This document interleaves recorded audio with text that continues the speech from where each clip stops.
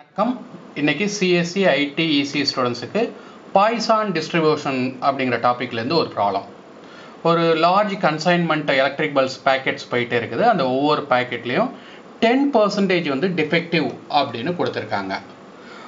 Random sample of 20 is taken for இன்ஸ்பெக்ஷனுக்காக ஒரு random sample 20 pieces எடுத்து 20 bulbs எடுத்து check பண்ணுறாங்க. இந்த ப்ராபபிலிட்டிலாம் கண்டுபிடிக்க சொல்லியிருக்காங்க.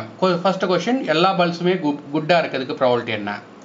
செகண்ட் கொஸ்டின், அட்மோஸ்ட் 3 பல்ப்ஸ் டிஃபெக்டிவாக இருக்கிறதுக்கு ப்ராபபிலிட்டி என்ன? தேர்ட் கொஸ்டின், எக்ஸாக்ட்லி 3 பல்ப்ஸ் டிஃபெக்டிவாக இருக்கிறதுக்கு ப்ராபபிலிட்டி என்ன அப்படின்னு கேட்டிருக்காங்க. நான் திரும்பவும் ரீகால் பண்ணுறேன். ஒரு சின்ன க்ளூ மாதிரி கொடுக்குறேன். பி மட்டும் இருந்தால் geometric distribution, probability of success மட்டும் இருந்தால், லாம்டா மீன் ஆவரேஜ் மட்டும் கொடுத்துருந்தாங்கன்னா பாய்சான் டிஸ்ட்ரிபியூஷன் அப்ளை பண்ணணும். எண்ணும் பியும் கொடுத்துருந்தாங்கன்னா பைனாமியல் அல்லது பாய்சான் அப்ளை பண்ணணும். இதில் என் ஸ்மாலாக இருந்தால் பைனாமியல், என் லார்ஜாக இருந்தால் பாய்சான் டிஸ்ட்ரிபியூஷன் அப்ளை பண்ணணும்.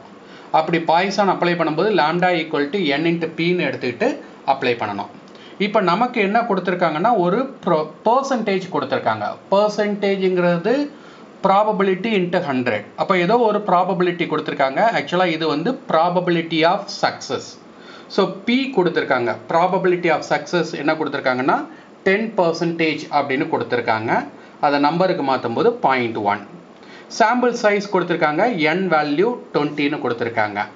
ஸோ என்னும் பியும் கொடுத்துருந்தா பைனாமியல் அல்லது பாய்சான்னு சொல்லியிருக்கேன்.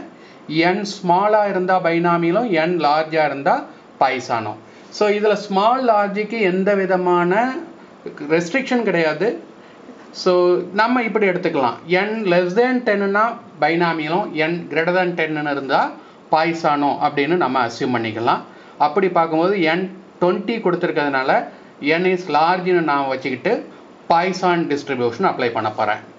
இப்போ பாய்சான் டிஸ்ட்ரிபியூஷன் அப்ளை பண்ணும்போது ஒரு விஷயம் நீங்கள் நல்லா கேர்ஃபுல்லாக பார்த்துக்கணும். ப்ராபபிலிட்டி ஆஃப் சக்ஸஸ் கொடுத்துருக்காங்க. ஸோ 10% டிஃபெக்டிவ்னு கொடுத்துருக்காங்க. அப்போ டிஃபெக்டிவ் தான் நமக்கு success.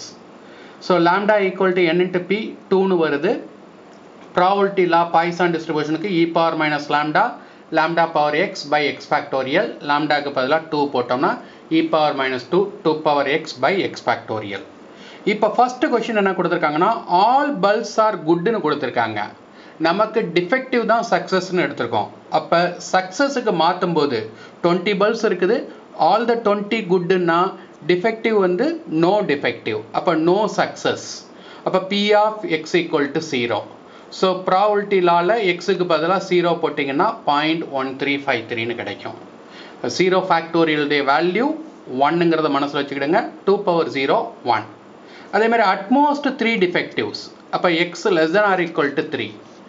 x less than or equal to 3 னா என்ன வேல்யூஸ்லாம் 0 1 2 3.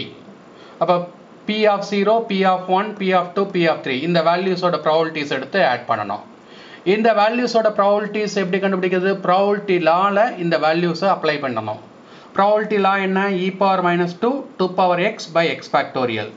எக்ஸுக்கு பதிலாக 0 1 2 3ன்னு போட்டு சிம்ப்ளை பண்ணணும். e பவர் மைனஸ் 2 காமனாக எடுத்துருங்க. காமனாக எடுத்துட்டீங்கன்னா நம்பர் கிடைக்கும். அதை சிம்ப்ளை பண்ணி 6.333ன்னு வரும். அது கூட e பவர் மைனஸ் 2 மல்டிப்ளை பண்ணால் 0.8571ன்னு கிடைக்கும். Last question, exactly 3 defectives.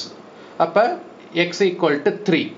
அப்போ ப்ராபபிலிட்டி லாவில் எக்ஸுக்கு பதிலாக 3 போடணும். e power minus 2 power X by X ஃபேக்டரில் இருக்கும். எக்ஸுக்கு பதிலாக 3 போட்டிங்கன்னா கேல்குலேட்டர் போடும்போது ஈஸியாக ஆன்சர் வந்துடும் 0.18045. ஸோ அடுத்த கிளாஸில் வேறு ஒரு ப்ராப்ளத்தோடு மீட் பண்ணலாம். நன்றி.